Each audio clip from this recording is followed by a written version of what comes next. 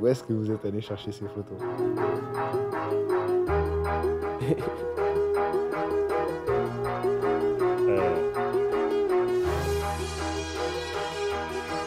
I love this. I can do this the whole day.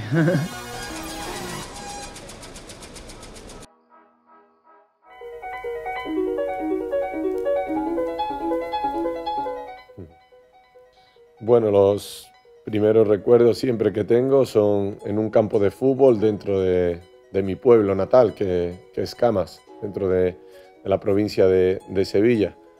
Y después, bueno, la bandera de nuestro país, de España, es algo con lo que me siento muy identificado, me considero muy patriota y orgulloso siempre de representar a mi país cuando he tenido la oportunidad de jugar Copa del Mundo, Eurocopas y otros partidos.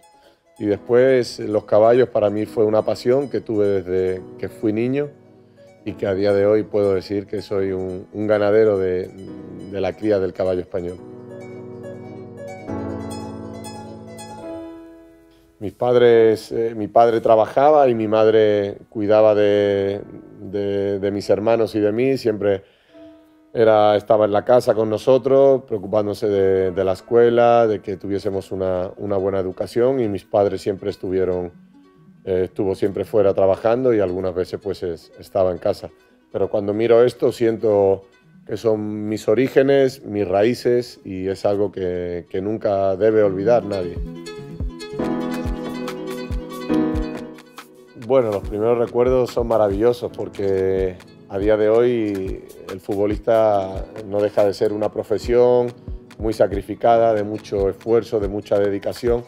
Y cuando miro ahí, pues ves que eras un niño, que disfrutabas de cada momento, no solo jugando en mi pueblo, en el Camas, club de fútbol, sino después firmé en el Sevilla Fútbol Club, que era el equipo de la ciudad.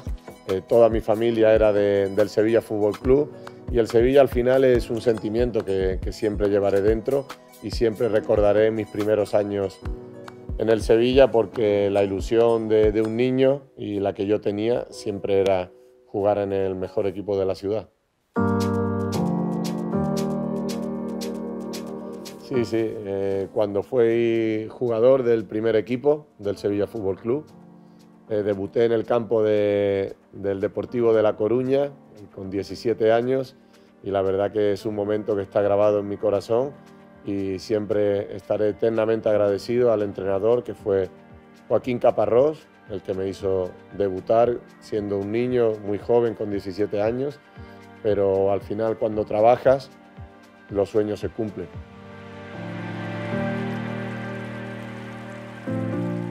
Sí, como bien dice, la formación en el Sevilla, yo llegué con 9 años de mi pueblo natal, del Camas, y estuve hasta los 18 años, 19 prácticamente, que firmé en el Real Madrid.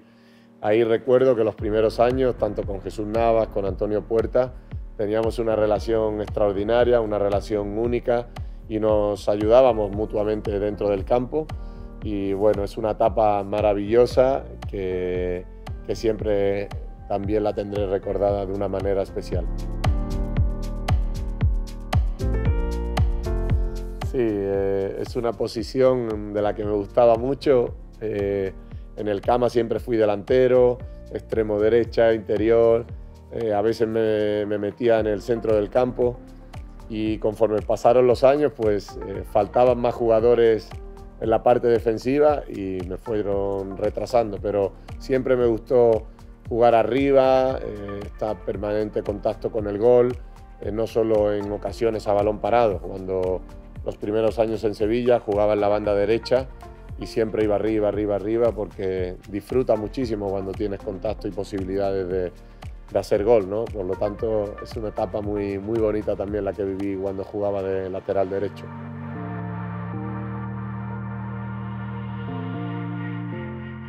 Sí, yo creo que sí, que al final todo tiene un mínimo de influencia, y desde pequeño en el barrio, en la plazoleta con mis amigos, con todos, siempre jugaba de delantero.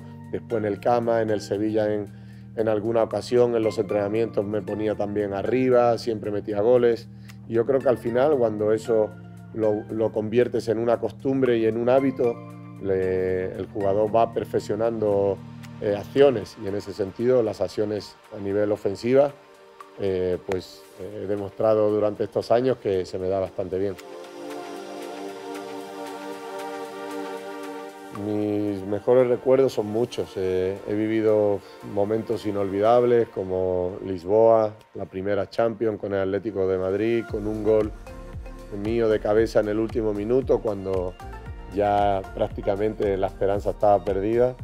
Y después todas las Champions que hemos ido ganando consecutivas, yo creo que también es un recuerdo único. El primer partido, el primer gol con el Real Madrid contra el Olympiacos, yo creo que son momentos muy emotivos, pero si me tuviese que quedar con uno, quizás me quedaría con el gol de Lisboa, que hizo ir a la prórroga y poder ganar la primera Champions. Bueno, es una jugada que habíamos ensayado anteriormente, tanto el equipo como los córners con 𝐏𝐚𝐫𝐢𝐬. Teníamos muy buena relación, muy buen feeling. Prácticamente somos jugadores que nos entendemos sin mirarnos, y sabíamos que al Atlético de Madrid, a pesar de ser un equipo sólido, un equipo fuerte defensivamente, sabíamos que a nivel de balón parado desajustaban algunas veces y podíamos aprovecharlo, y fue así. En un córner hice un movimiento al segundo palo para engañar al contrario y al rival, y amagué al segundo palo para ir al punto de penalti. Y bueno, había muchos jugadores, hubo ahí una especie de bloqueo y pude entrar para rematar solo, y bueno, salió bien, y siempre será pues el gol de mi vida.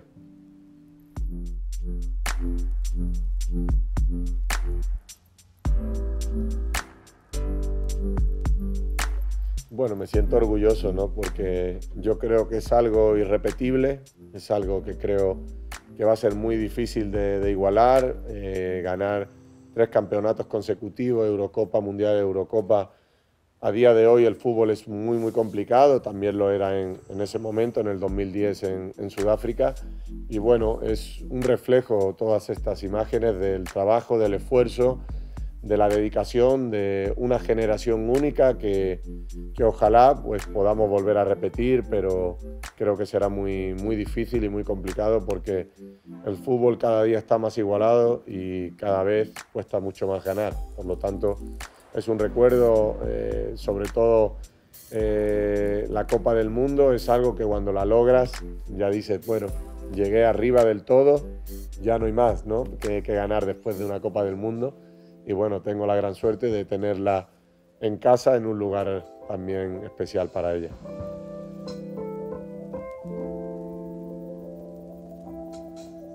Bueno, mi mejor recuerdo siempre es cuando fuimos campeones del mundo, de la Eurocopa, con diferentes entrenadores.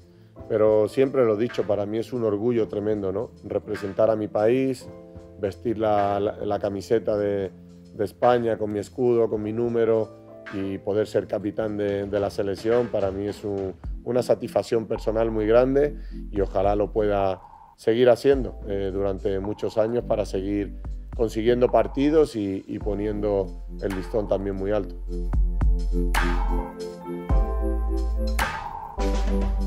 Bueno, la llegada mía a París fue ilusionante, fue un momento muy emotivo, difícil también porque son muchos años en el Real Madrid, pero con muchísimas ambiciones, muchísimos sueños que lograr, un proyecto deportivo único. Y la verdad que los primeros días disfruté mucho, vine con mi familia, con mis hijos, con mi mujer, mi hermano también, y bueno, necesitamos un tiempo para adaptarnos, sobre todo por el tema de los colegios y de encontrar una buena casa para estar todo bien. Y después lo demás, yo soy una persona muy optimista, me gustan los retos, me gustan los nuevos objetivos, y bueno, vengo a intentar ayudar al equipo para poder ganar otras Champions. Bueno, yo creo que a día de hoy el Paris Saint-Germain es el equipo a batir por todo el proyecto deportivo que tiene actualmente, por todos los jugadores que hemos venido. Es cierto que ahora hay que demostrar, ¿no?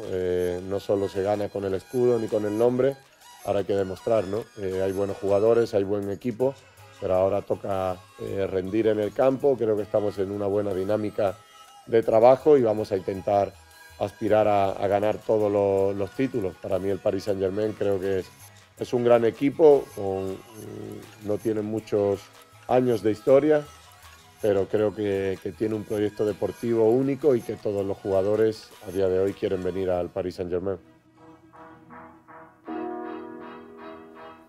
Bien, contento, muy feliz de haber firmado 2 temporadas con el Paris Saint-Germain y bueno, con ganas de pisar el campo, de poder rendir a un buen nivel y de reunirme con mis compañeros también y con mi afición en el Parque de los Príncipes.